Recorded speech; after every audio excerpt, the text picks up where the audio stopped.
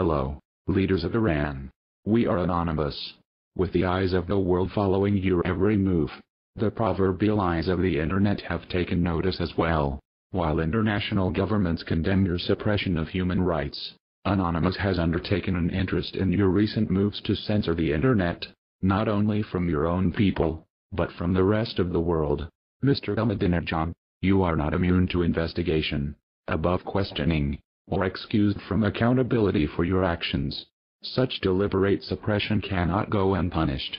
By cutting off the communication abilities of the Iranian citizens to the rest of the world, you have made it perfectly clear to us that the most revered of all human rights, free speech, no longer has any meaning to you.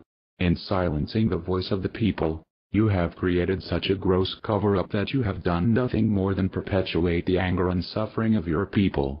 Therefore, Anonymous has made it our top priority to see that the voice of the Iranian people can and will be heard around the globe.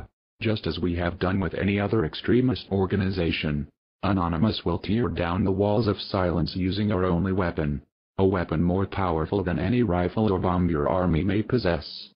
This weapon is known as the truth that you are suppressing your people by the use of violence, intimidation, and fascism. As your people continue to rally and to speak out against you, as you continue to beat, torture and murder your brothers and sisters in the streets, as you continue to lie to the entire world, know that the Anonymous are watching, and we do not like what we see.